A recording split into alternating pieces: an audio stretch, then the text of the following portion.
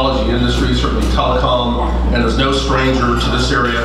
By show of hands, how many of you at one time in your career worked at Nortel? Oh, well, there you go. Welcome home, Matt. Matt Desch was the president of Nortel Networks in its heydays in the 1990s. He was involved in Tech Titans, back then known as MTVC, and spoke at this luncheon, I think about 12 years ago, you said, Matt. And so we're very glad to have you back today. He is currently the CEO of Iridium Communications, a satellite company. When he took it over, I think they were coming out of bankruptcy, and he's turned that company into a leader in providing mobile satellite services for maritime, aviation, government, and the Internet of Things solutions. Iridium is currently in the middle of a $3 billion network transition with 81 new satellites launched by SpaceX. And I was enjoying his stories last night about dealing with Elon Musk and SpaceX. And they're going to have a new network launched in 2018. You know, I've seen a lot about, and I'm sure you have too, about the resurgence in space exploration, mainly led by the private sector. And Iridium is certainly one of those leaders. Maybe he'll talk a little bit about some of the challenges in that. We had a conversation again last night about space junk that I found rather interesting. He's going to describe the Space 2.0 race and the implications for how the new race will be, what it will mean for global communications. He is a graduate of Ohio State University. Do we have any Buckeyes here? Uh-oh. That's okay. I think Matt can hold his own. Ladies and gentlemen, please welcome Matt Desch.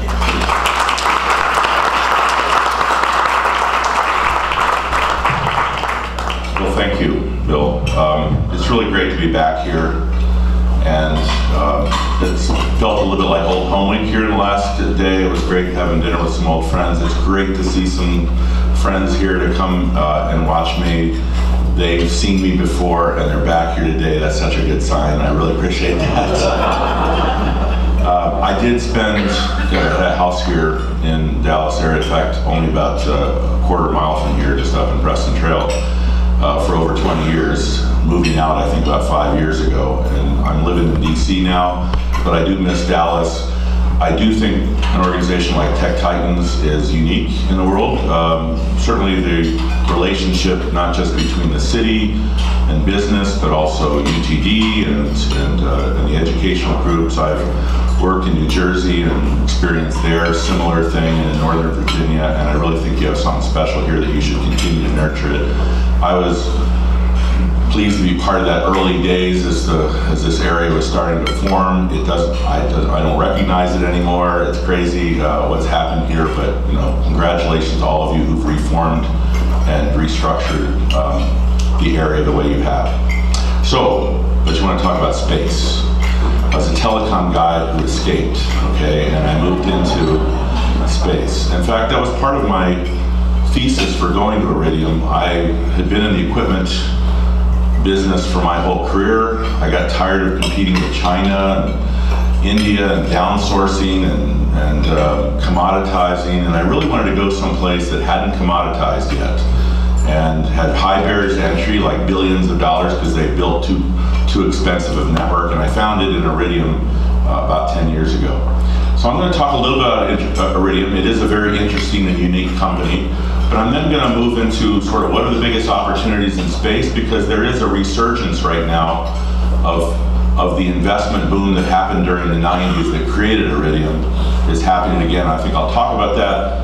I want to give you a little bit about what some of the challenges are of building a business in space, not literally in space, you don't have to work there. I mean, it runs in space, okay? And they're now calling it this new space or space 2.0. I think new space is the official term of what this investment boom is. And I'll talk about some of the companies that are in that space and some observations, and hopefully I'll move through pretty quickly because I really would love to get some of your questions and talk about what you find interesting. So just about us, we're just a quick snapshot. We're a public company on NASDAQ. We have more than 850,000 subscribers on our network, doing over $434 million. You can see our operating margins are almost 60% because that delivers $254 million in operational EBITDA. Satellite companies, satellite operators eventually become mature and throw off lots of cash. The problem is you have to spend a lot of cash to eventually throw off a lot of cash. We're just getting to that state. Our network is quite unique. There isn't another one like it yet, though there's some that want to build it like it. I'll talk about the history, but it's 66 satellites in low Earth orbit. Each satellite goes around the Earth 14 times a day, 17,000 miles an hour, about every 100 minutes. They go on a conga line of 6 planes of 11 satellites. The name Iridium came from when it was 7 planes of 11 satellites. That's 77, that's the atom is Iridium. Unfortunately, 66 is dysprosium, which is a terrible name for a company. So they decided to keep it Iridium. We're the only company still that use those little links between the satellites. Those are RF links. That means we're kind of like a mesh network in space. So we don't depend on ground infrastructure, because whether you're at the North Pole or in the middle of the ocean, we can relay your call to wherever you need to go or back to you. So the original idea was conceived all the way back, right now, almost 30 years ago, in 1987 at Motorola in Schaumburg, Illinois. I don't know who that was, but that was the old logo. This is what the state of technology was in 1987. I know some of you I'm looking at here may not have been born in 1987, though a couple of us I know have been in 97, but you remember the Motorola cell phone or the shoe phone. You know, there was no internet, it was Apple HyperCard. Remember that, just in terms of storing information. Ship phones, the airphone that was up in the bulkhead there on the airplane, and an IBM PS2 was the state of the art.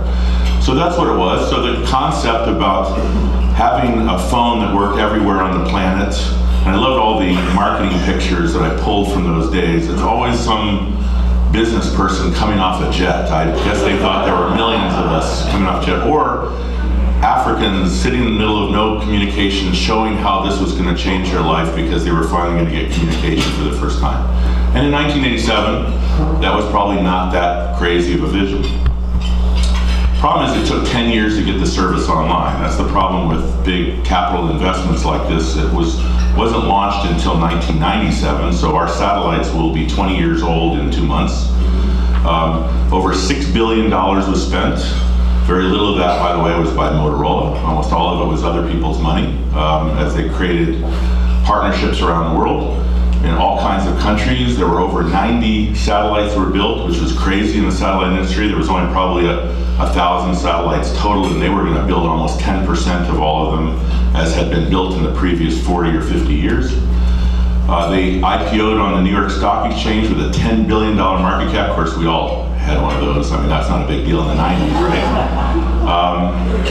Crazy, they launched all these satellites in 1 year. That was unheard of, from 3 different locations in Russia, China, and the US, and really generated a lot of excitement. And others, like the president of Nortel, who said, what a stupid idea, as I spoke around in my wireless forums, because I thought the technology was amazing, but to put $6 billion and expect to make $6 billion back didn't make any sense. And guess what?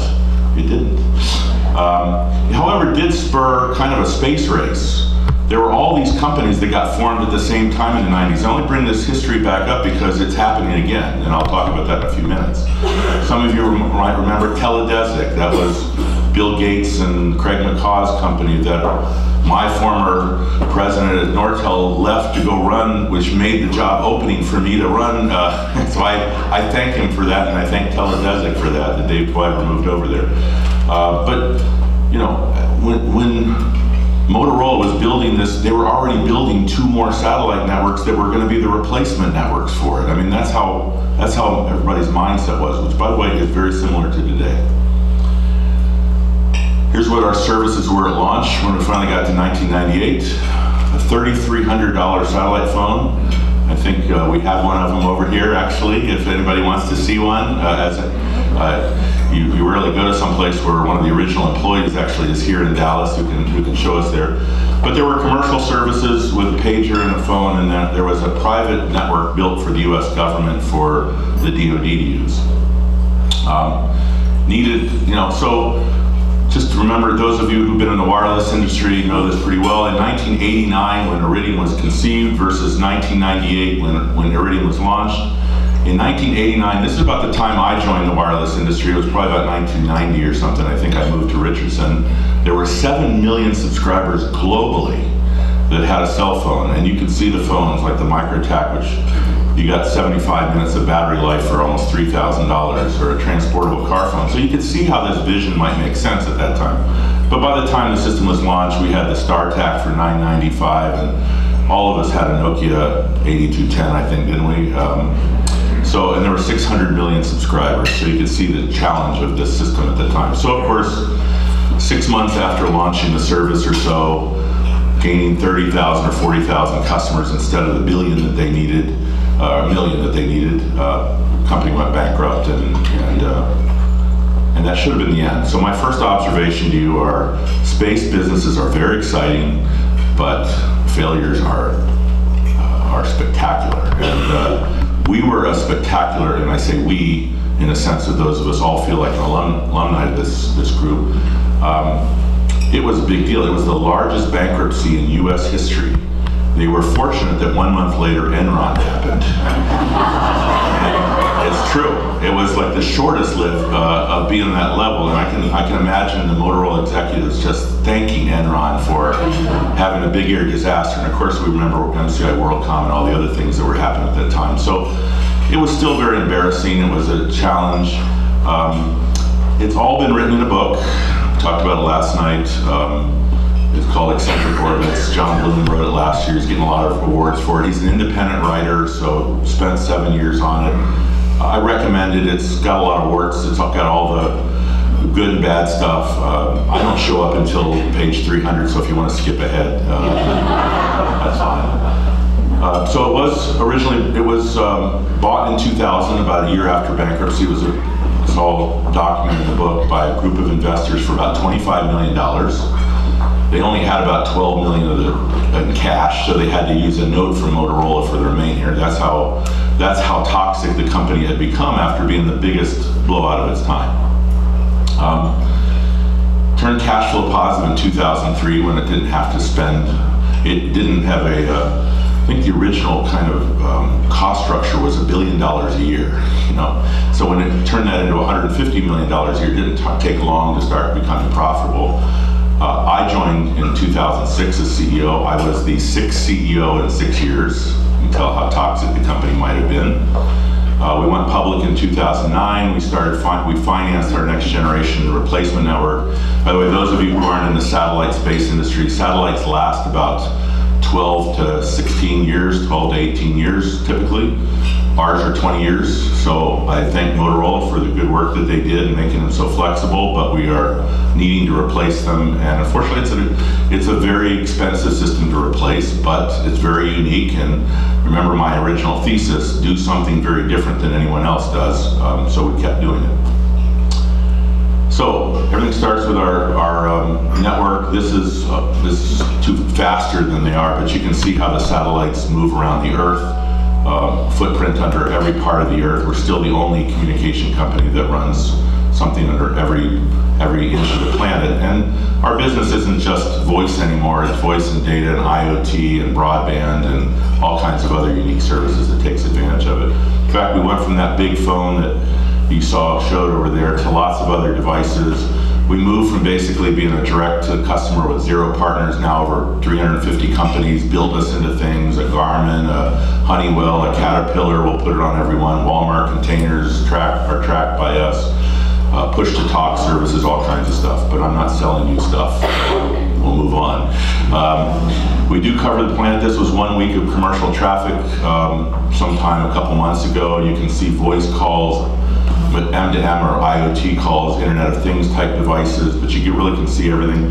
I do notice see those wavy lines in the southern part of the hemisphere? That's actually Alistair Westgard, those of you who know Alistair. That's Google Loon, balloons that are commanded and controlled by using Iridium satellite links. So what is Iridium Next? This is our next generation satellite system. It's a $3 billion system. This time around, we're using half of it's our own money and our own cash flow, so we have had to finance half of it. It's higher bandwidth and capacity. We'll be able to go from our data rate today is 2.4 kilobits per second. I mean, that's really how we did voice and short burst data. We'll be able to move to a megabit per second or more. Talk briefly, we have a new business from hosted payloads, a little white part on the satellite, the bottom of the satellite, and it's launching in 2007. In fact, the first launch was January 14th, just a little bit ago. It was awesome. I can talk about that, but we have time. I did want to maybe show you this. This just gives you an idea what launch is like. Coming to you live from Vandenberg Air Force Base in California, where preparations are underway for the launch of Iridium Next, the world's largest commercial satellite constellation.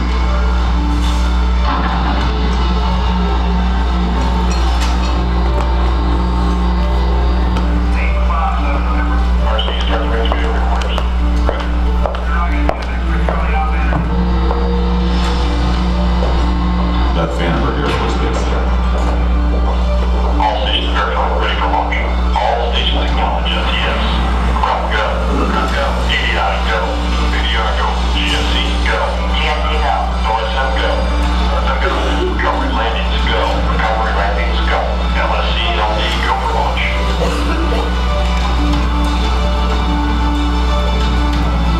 Mechanism start. All tanks at pressure. T-minus 10, 9, 8, water, exit, 6, 5, 4, 3, 2, 1. And we have liftoff.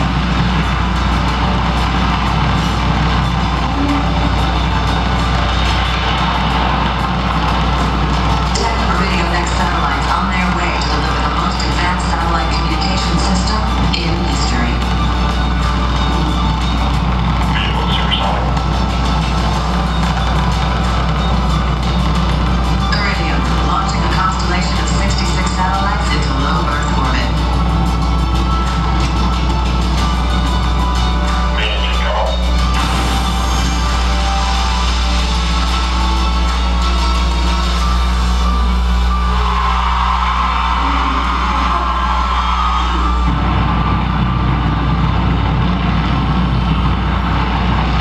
Second stage now powers the Iridium Next satellite into low Earth orbit. Guardians have successfully deployed. Visual confirmation of satellite deployment. This is SpaceX Mission Control and Universe Satellite Jurisdiction to Iridium. Iridium Intelligence Control.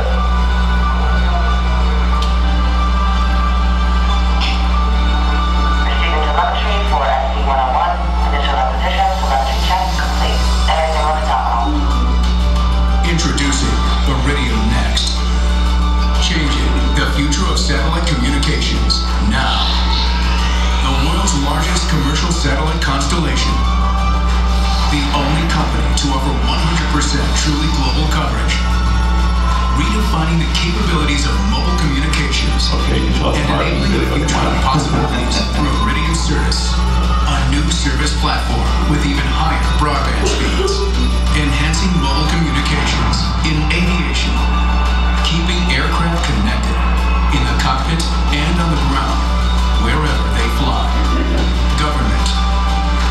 Connecting warfighters with their leadership. And connecting first responders when terrestrial networks may be compromised. Land mobile. Offering lightweight solutions, making broadband truly mobile, and making it easier to connect on the move. Maritime. Ensuring that ships remain connected, even in remote and dangerous waters. Machine to machine. Providing connectivity beyond the barriers of terrestrial networks. Enabling tomorrow's Internet of Things. Flexible solutions, unparalleled service, uncompromising coverage. Anywhere on the planet. The bold future of... Okay, you get the idea.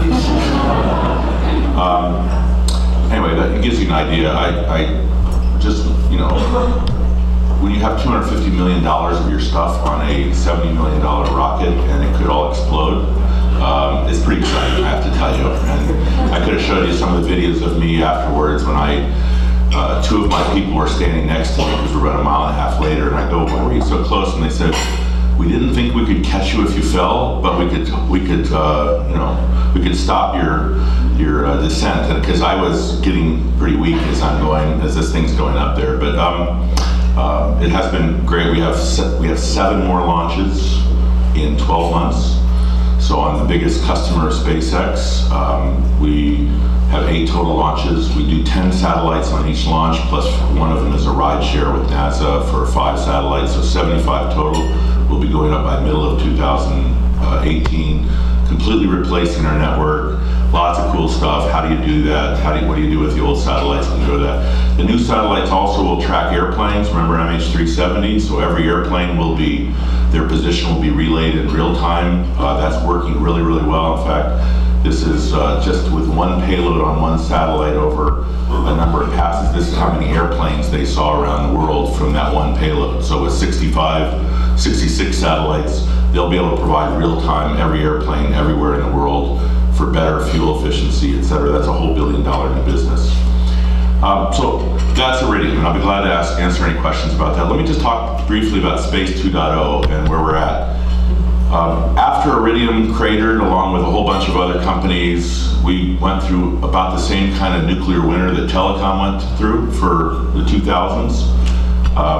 Very little investment from about 2001 to 2010. We were probably the spike in 2009 and 2010, and then in 2015 and 16, more has been spent really right now, mostly by billionaires it seems like, because this is Jeff Bezos and Google and Elon Musk, but there's a whole bunch of other people like Maz's son at SoftBank and a whole bunch of other people kind of going after this business or putting a lot of money into it. Not broadly invested, but VCs, there's some private equity firms involved here, but for the most part it's led by some individuals.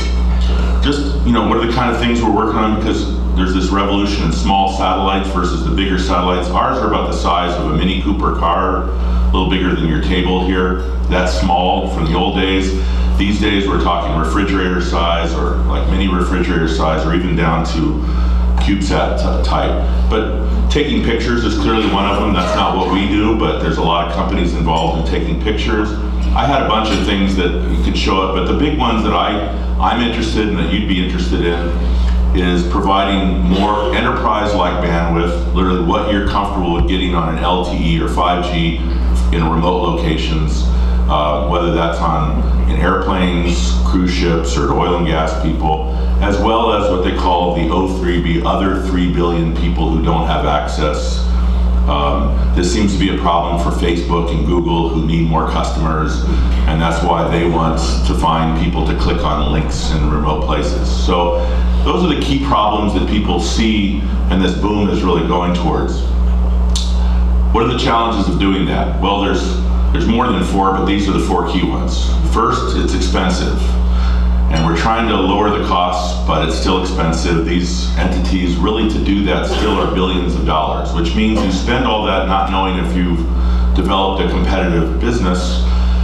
Fortunately, with these smaller satellites, maybe you can get into business a little bit earlier, but it still takes quite a few years. Launch availability costs, we'll talk about who's doing something about that. When my contract, I mentioned last night, with SpaceX was for, at that time, 7 rockets for $450 million.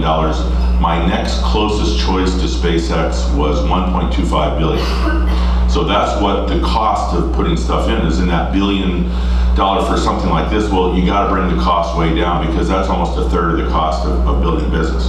Regulatory issues, spectrum, everybody's moving up. The nice thing about us in the satellite business is we get free spectrum. We don't have to auction it. We would never have a business if we had to pay for it. But people are trying to exploit that by getting spectrum up in the microwave bands to use that now on the ground. But then you have to worry about terminals and that sort of thing. And then, as I said, I think you saw time to market's a really big deal.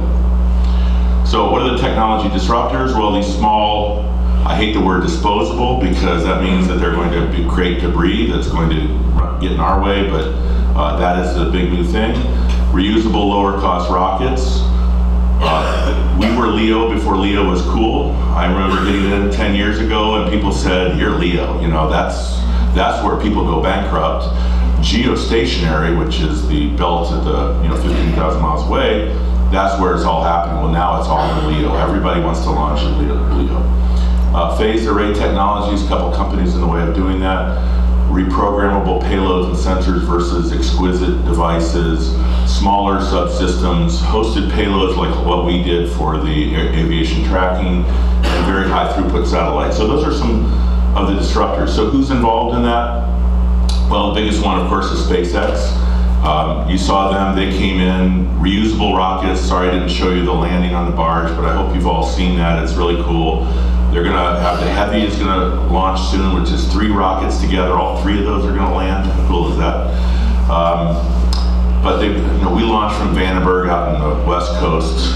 Most of their stuff launches from the Cape. SpaceX wants to build 7,000 satellites too, and blanket the Earth with a low Earth orbiting system, which Elon supposedly believes will create $30 billion of revenue for them. Don't believe it, but it's what they're going after. Virgin Galactic, rockets launch from airplanes so that you don't have to worry about a base. And also space tourism is another sort of thing that's interested. Smaller rockets, this is a New Zealand company. He's the founder of it. They're going to launch their first launch, I think, in a couple weeks here, called Rocket Lab. Blue Origin, this is Jeff Bezos of Amazon fame. He just announced at the satellite show a week or 2 ago the New Glenn, and you can see how big it is compared to everything today. It's almost as big as the Saturn V rocket.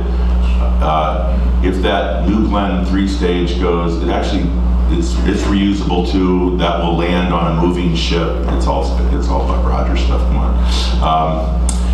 Here's a company taking pictures, Planet, with lots of these small satellites called Doves. They want to do real-time pictures. You want to be able on your iPhone to say, I'm really interested in what my cottage. I think there was a storm up there. For 50 bucks, I want a picture of it right now, and they can deliver a picture within 30 minutes to you, that kind of thing. Or taking all this information into a real-time database and put it with all kinds of other information sources to learn new things that are valuable. Google Loon, I mentioned the one that a local person here went off to run, and I don't know how successful it'll be, but they want to provide Wi-Fi from balloons. This is the big one. This is the one that everybody's talking about. OneWeb is a startup. They're investors. They had the biggest Series A ever. Investment by Airbus, Qualcomm, Hughes, Coca-Cola, Barty, Total, which is a South American company. That's really what their network is going to look like. Almost 660 satellites in low Earth orbit providing broadband connections. 300 spares, very low latency. They want to be able to make satellites like 5 a week, about the size of a small refrigerator. $1 million satellites with a 5-year orbit life. Ours is a set of 20 with 5 terabits a second total network throughput. Could be the new coming of teledesic, the new coming of the bubble. Some new phased array technology that's coming to support companies like that. This is just a list of the LEO filings in the last 3 months. 18,000 satellites have been filed for. That's, I think, more than has ever been launched, ever. And you can see the numbers on SpaceX at the top there, but Boeing, OneWeb, Kepler, Telesat Canada, a whole bunch of others. I have no idea. The problem for us is all these are different than us, so I have to constantly explain to investors why LEO doesn't equal competition to Iridium. These are partners to us because I didn't go into all the detail, but we do things a very different way, and we're really more of a connection to these kind of people. So I don't fear them. I can tell you I don't think any of them are going to happen in any kind of the time frame that any of them tell you it's going to happen, and I'm not sure they're going to be business successes, but there's going to be a lot of investment and excitement and going after building new satellites to do all kinds of interesting things.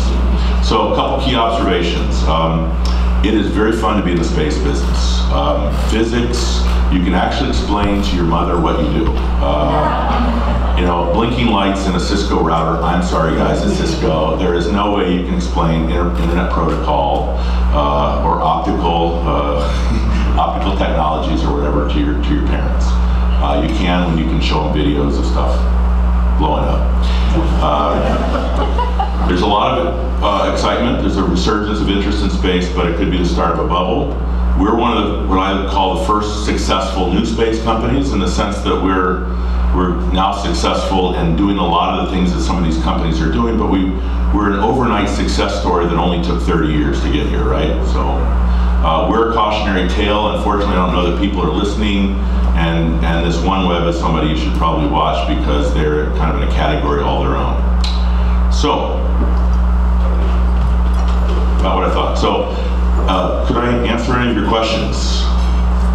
Yes? I got a question. Is there such a thing as a call handoff between these lower satellites? Oh yeah. So you can keep a call. In fact, if you make a call or you have a data session with us, you're getting a new beam on the satellite. It's handing beam to beam on the same satellite about every 20 or 30 seconds, and every 6 to 8 minutes you get a whole new satellite. So it's a little bit like cell towers that are flying by you. You're standing still, but the cell tower is going by, and you just hand off one by one to them. So it's seamless. You can keep a call up for hours. No issue there. Yes. With this move towards high throughput systems, lower cost, and more satellites, can you speak a little bit about going over these areas, right? Most of that communication. Can you speak a little more detail about interference and what that gains? Yes, with all these satellites, what does this mean in terms of RF interference? The spectrum that we got 20-some years, 30 years ago, is all taken up. That's in sort of the cell phone bands. We're in the 1.6 gigahertz. As you guys know, that cell phones kind of mostly operate between 800 and about, 2.5 gigahertz or so. That's really great spectrum, great propagation, but it's all taken, right? So a number of years moved up, the satellites moved into C-band, and then it moved up into KU band. Well, the KU band's all taken, especially all the slots all around the world. So now they're moving above that to KA band, which was open because it was hard to make connections between spacecraft and antennas, but now it's a lot easier. So now people are grabbing KA band, and even that's running out. So the latest version is V-band, which is like at 40 gigahertz or something up there, and even V-band. People are doing it in KA band, for example. Everybody has to work together not to interfere with each other, but interference is a big issue. We're constantly fighting people away from interfering with us. I'm fighting Legato right now, which is the former Light Square, because they're next door to me and want to put their free spectrum from space into antennas on the ground, sell their system to AT&T and Verizon, and then blast me out of it. So we have to fight them to keep our business intact. I mean, it seems like spectrum is just, you're either going for it or you're protecting yourself from others, and that's what you spend all your time doing. Bill talked a little bit about the junk issue. And you got 66 satellites today. You have to avoid space trash on older dead satellites and other things, but as these thousands of potential new disposable satellites go up there, who manages air traffic control? How do we not make space unnavigable? How much time we got? Let's see. So early in my career at Iridium, I think it was, I joined in 2005, 2006, I think it was in 2007 or 8. I got a call from my chief technical officer. He said, I have some bad news and some worse news for you. Bad news, we lost SV-33 over Siberia. The worst news is I think it ran into something. And I said, okay, I haven't been around here long. Does that happen all the time? He goes, no, it's never ever happened in the history of spaceflight. In the 50 or 60 years we've had this, no two things have ever run into it, but I think it ran into something, and sure enough, NORAD was telling us there was lots of debris. That wasn't the only thing, the Chinese blew up a satellite intentionally. That added to all the gloves and, bolts and all the other things that are floating around up there. There is potentially, and some of that's run into each other, so there is millions of little pieces all flying at 17,000 miles an hour, which have, those of you who understand physics know that that's not a good thing when those things run into that kind of speed, all the energy. So debris equals bad is what I'm saying, basically, right? However, I'm sorry, thank you. That day, you have a lot of pollen here in Dallas right now. So that day, so all the potential conjunctions were in this sort of, it's called a space catalog. We were number 4 or 5 on that day. That's why he looked at that list. But we were never moving satellites in those days because the information was plus or minus like a kilometer, which is just, who knows which direction to move then, because you probably could be making it worse for yourself. So we had never moved before that. After that, they decided to make that catalog very, very accurate to the point you literally know within a meter of where something's going to be 1, 2, or 3 days from then. Now we communicate, we have the right kind of information, we're moving satellites all the time. So good news is, I don't think we're going to hit much else, but it's a lot of work and I don't want to make it any worse. There is something called the Kessler effect. Don Kessler at NASA postulated that if there's a chain reaction that could occur, that if enough stuff runs into it, then you have more stuff that can run into more stuff, and then suddenly we can't even launch any more satellites, and we don't want that to happen. I was telling last night the story. I just, at one point, because I was worried about this, and I emailed don.kessler at nasa.gov. He emailed me back in 2 minutes and said, I have been looking for you. I want information. I want information about how you're performing in space. We need to do better. And so we've been very, very active in the debris. I am very worried about it. There is no rules. The rules are, and by the way, these only were created about 5 or 6 years, maybe 10 years ago. It used to be, you didn't have to take your stuff out of space. It was almost like if you got done with your cup from McDonald's, just throw it out your window of your car because it's a big deal, you know. Somebody maybe will eventually come along and pick it up. Our satellites, even as low as they are in Earth orbit, take over 100 years to come down on their own. That's why I love these people who say, when your satellites fall out of the sky, I wish that, stuff would fall out. It goes very slowly. So the rules, 25 years, you have to deorbit your satellites, but it's a guideline. So we're going to deorbit these satellites that we're replacing within 1 year. So we have enough fuel, and we've been storing enough fuel. We're going to get them out of space really quickly. We just don't want them to be in the way of anything. But I'm really worried about these small satellites that aren't as smart as the satellites we have, because everybody's got the Silicon Valley mindset and says, let's do things faster. So what? They don't need to last for 15 or 20 years. That's the old way. They can last for 5 years. Well, we've had 10 of our 80 or 90 satellites become rocks, as we call them. That's what happens when you can't talk to them anymore. Well, there's nothing you can do about that anymore. What if only 10% of OneWeb's 900 satellites become rocks? That's 90. I don't think it's going to be just 10%. It's going to be 30%. So I'm worried. But I'm only going to be in the industry another 5 years. I know I'm not. I worry for all of us, though, long term. Yes. I have read that there's an issue with technology having been lost during that route that you showed us, the investment in space technology. Technology lost, what do you mean by lost? Hasn't forgotten. We don't remember how they did that before. Do you find that to be true? And if you do, what opportunities does that represent?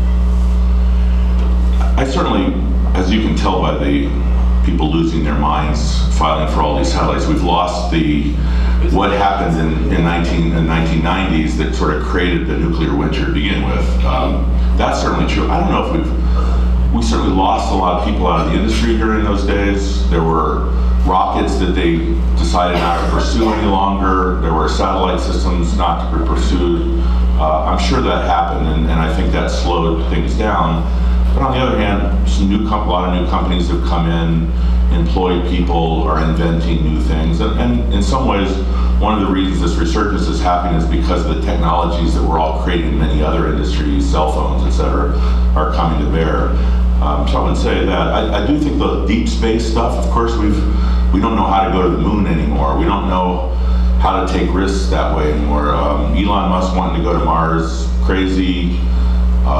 If you've watched the series, the Nat Geo series, I don't know why anybody would want to go to Mars or the Martian, whatever, but still that aspirational big leaps and stuff, I think we've forgotten how to do that very well, and I don't know that we have a plan or the will as a country to do that sort of thing right now. I hope we get it back. Matt, two-part question. To go back point back in the 90s, and we at Nortel, I remember having a conversation with Tom in his office. They're looking at using the satellites to do switching, and it was really expensive and technically challenging, delay and all that stuff. So if you look at that to now, what will change? And then going forward like 23 years from now, how is today's world of satellites going to change? Yeah, I can't tell you 30 years still. I'm still 10 years. Even 10 years. You know, obviously computing power has massively improved over the last 20 years. Our new satellites are like a factor of 50 times faster in processing. Memory is so cheap. I mean, those original satellites used PowerPC processors that, you know, operated the first Mac or something, okay? That's just, you know, the amount of computing power that we can put in very small packaging is much higher. And we do know a lot more about radiation effects in low Earth orbit and all that sort of thing. The big thing is you can see what they're really doing is they're disaggregating those big satellites into pieces and flying them in formation. It's like taking one beam from this giant school bus size antenna and then splitting it up, you know, into 48 or 60 of those, and each of them were individual processing systems, which you probably couldn't have afforded to do 20 years ago. So it adds a lot of other complexities. It adds a lot of other stuff that they are gonna, we'll see how they do, you know. I don't know, that doesn't seem to scale. I mean, I can't believe we'll have billions of these things at some point. That doesn't, so I'm not exactly sure where we go from there. The real innovations has to happen on the ground though. Getting a $200 terminal, I mean, what's the point? I keep saying that, everybody keeps saying we're gonna serve this other $3 billion not. From my earliest days at Nortel, I know we were going after all kinds of technologies to lower the cost in remote locations, right? But the ARPU right now, I think in Africa is what, $1 a month, I think? I mean, how much can you really get out of that? I mean, how low can you get to really make money at that? So, but maybe you could put something in the town and make it low so that the people could buy used cell phones and they could get enough service out of that. Maybe there's something there, I don't know. Yes. Out of curiosity, have you ever received any complaints from radio astronomy services regarding From who? Radio astronomy. Oh. Any complaints from The terrorists? I know. I hope you're not a radio astronomer, because I apologize in advance for what I might say. No, well, I have to say, yes, radio astronomers are, so you should know, radio astronomers, giant arrays, looking for ET out there in the middle of, unfortunately, ET radiates carbon, they're looking for carbon atoms which happen to radiate at about the same frequency as our main communication. So we are noise to the radio astronomers. Motorola promised them 25 years ago that we wouldn't interfere in any way. Of course, never put the features in to do it. Radio astronomers have hated us ever since. We can't do anything about it. So we have put in a whole bunch of features in the new system to make it better for radio astronomers.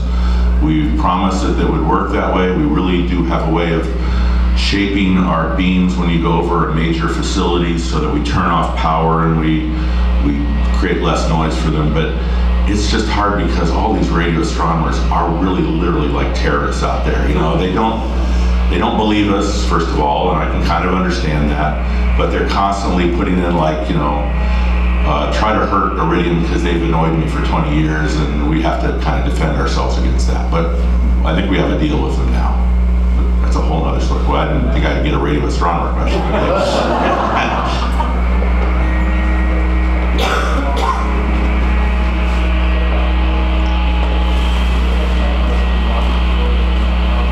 I'm sorry, you're gonna have to say, we're mowing out here, so I'll come over here.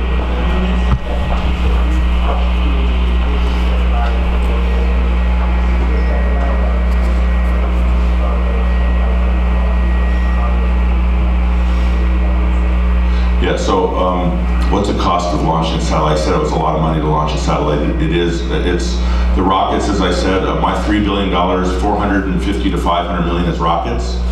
2.23 billion is satellites, so that's 81 satellites for about $25 to $28 million per satellite. Bunch of stuff on the ground, so we've upgraded all our ground infrastructure around the world and did some money in terminals, and then there's some insurance in there, and that makes up $3 billion. So yes, making all those satellites, and we're almost halfway through the 81 satellites. We'll have them all done by the end of this year.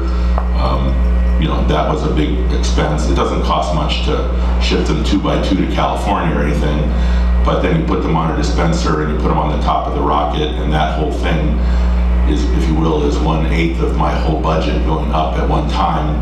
That is a very expensive 10 minutes, I have to tell you. Very expensive, very exciting 10 minutes as well.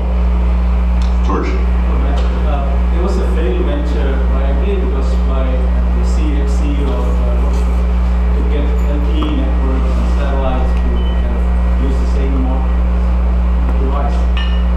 Is anybody talking about things like that anymore? Yeah, so a question about some failed venture about LTE. Yes, in fact, we're a proprietary system technically today, so it's a special mechanism. TDMA is our proprietary standard, but the desire really is to have an LTE smartphone and everything use it. Today we supply a small Wi-Fi hotspot that's a satellite device that uses a SIP client that you can get off the Apple or Android phone, and you can use it in your iPhone, and you can call through the satellite phone, so you can put that in your boat and go down below where it's nice and warm, and you can call, and 6 people can use it. But I'm sure OneWeb, when they make a system in that small town in Africa, it will be LTE to mobiles, and it will be standard technologies to other devices. I doubt it will be core LTE all the way through the network, but perhaps it is. I don't know. Again, hybrid networks with cooperating with the telephone networks, cell phone networks. Yeah, and probably not in space. I don't think you'll have your cell phone be able to truly connect to it. We used to have dual mode phones that had a cell phone in them, and that sounds like the greatest thing ever, but that's not very good when, after you spend millions of dollars to develop that device, next year the iPhone 8 and the iPhone 9 and the iPhone 10 comes out, so you can never keep up with that. I've always believed those technologies should coexist, because you really don't want to put them together. But yes, it sounds great to have a cell phone that works with a satellite. Well, do you really want your battery draining all day long looking for a satellite 500 miles away? It wasn't a business that could make sense there. Yeah. Yes, over here. And another question regarding do you see any threat from LTE, expansion of LTE services? Because they are also expanding quite a lot of IoT and so on. Yeah. So do we see threats from the expansion of LTE? Yes, I mean, cell phone networks cover, I believe today, about 11% of the planet's surface, maybe 12%. That's up from maybe 9 to 10% 15 years ago. I believe someday it'll get all the way to 13 or 14%, but it's still, that leaves us with an awful lot out there. But that's a very valuable edge that we're talking about there between 10 and 11% and the rest of the world. Those are places where you might want to use the system. And the bigger problem for us isn't the location where LTE is, because it's, every new network, I mean, just look at 5G, it's not going to get built remotely. It's going to be built in center cores and stuff. So that's not what really affects us. It's that the cost of data is falling so rapidly. You can get gigabits, terabits for almost